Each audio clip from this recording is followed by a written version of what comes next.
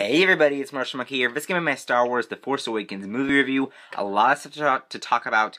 I'm going to give my general review first of what I thought of the whole film. This was a really great film, and I know I say that a lot with movies because I'm a movie fanatic. I always say, this is a good film, this is a good film. But generally, this was a really great movie because there's so many things that they did to utilize, there's so many things that they did to make this a really great film, and they utilized all that and just used it for the film, because of, many reasons. It's Star Wars, so they have many opportunities that they used, and they just put them towards their advantage and made it a really good film. So I'm going to talk about that. Then I'm going to talk about my highlights and my favorite scenes. So we're going to get into all of that, so let's get started.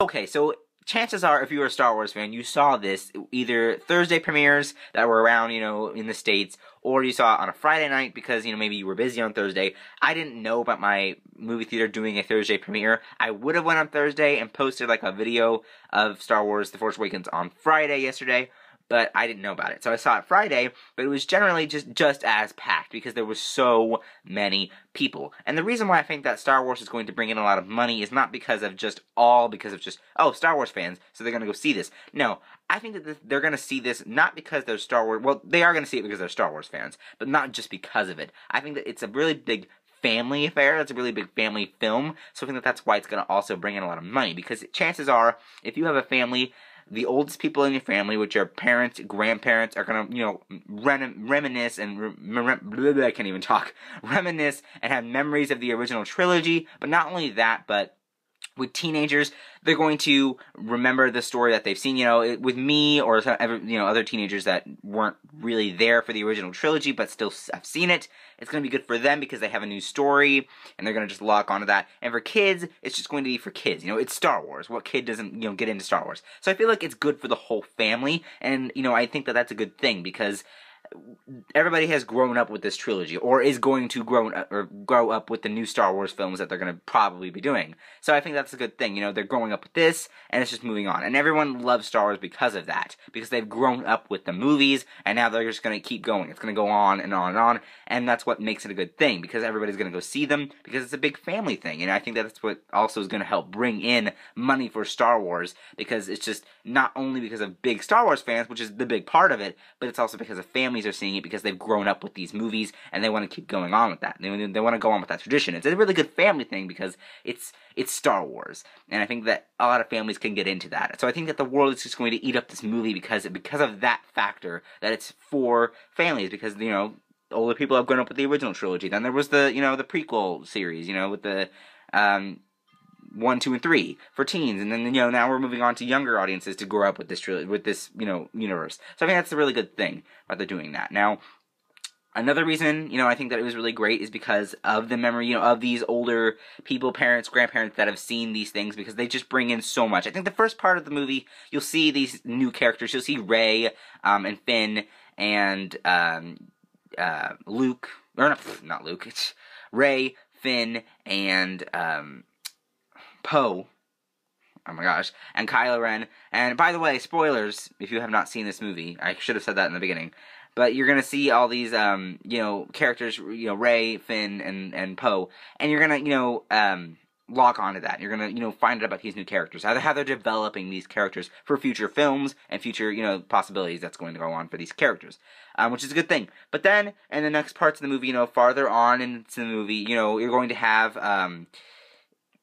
grandparents, and you're going to have, parents who are going to have memories of the original trilogy, because there's Han Solo, and there's Leia, and there's C-3PO, and there is, R2-D2. There's Luke Skywalker at the end, but there really wasn't that, it was a huge ending. There really wasn't any, lines there, but, it's still a big thing. It's still a big part of it. And there's so many things going on that you're gonna have all these things going on, and it's just they're gonna trigger the memories of the original trilogy, and it's gonna be a big thing. So that's another reason why it's gonna be big, that this film was a huge thing, because it has so many memories for parents and grandparents that grew up with this trilogy, which I think was really cool. So I'm excited for future films for more of that, because I think that this movie did a really good job of doing that. Just making you remember the original trilogy, which is really cool. Now moving on. I think I've pretty much got my whole general idea. Visual effects, it was very stunning. I loved it. I think the Millennium Falcon and the TIE Fighter scenes are the best example of all that. And maybe even the final scenes as well with with the Resistance. And I think that was really cool too. But all the scenes with the ships, were really great. I feel like they just did those really well. Especially the Millennium Falcon. I think that was a really good thing. The scene where they steal the Millennium Falcon from the junkyard and they use it to do the big flying scenes. So I think that was really great. Apparently, the film is supposed to be really great with IMAX 3D and regular 3D, especially IMAX. Sorry about that. So, if you go see it in IMAX, I expect that you guys are really going to have a fun time. Now, on to highlights of the film. Okay, so on to highlights. I actually kind of choked there, so I needed some water. I had to go get that real quick. But on to highlights. I think that there's many, really big highlights of this film. There's really big things. This is where I'm going to get really big in spoilers, so if you guys don't want to hear that, like I said, just turn away. But big things are Kylo Ren. There's a lot of things with him.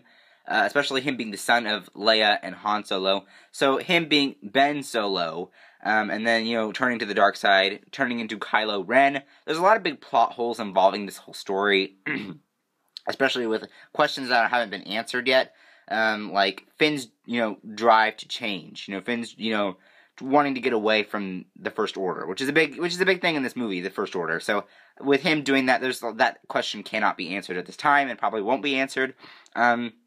Just because they're trying to go through this film. So I feel like there's a lot of questions that haven't been answered, which is okay, because it's still turned out to be a really big film, but there's a lot of plot holes, so it's a big thing with that. But, again, Kylo Ren, Ben Solo, that's a really big moment when Han Solo, R.I.P., died.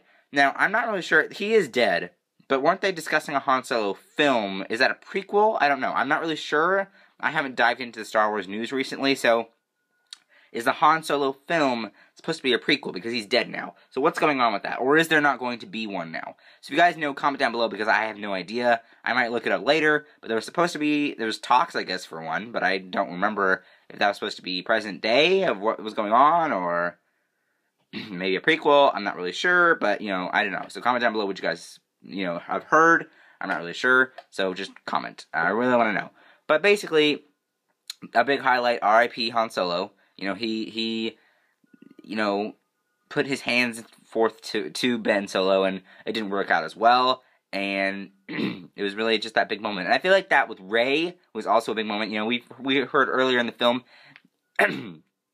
Han Solo is kind of like a father figure, like a father she's never had, so I feel like that was just a big scene with her, which I like. I wish they would have played onto it a little bit more with Han Solo, like, make it even more compelling with her and Rey before he died, but it's still okay, but I wish they would have done more, so it's a big thing. I am really choking today, it's crazy. Another thing, some other highlights, there's obviously big ones, the Force with Rey, her lightsaber battle with Kylo Ren,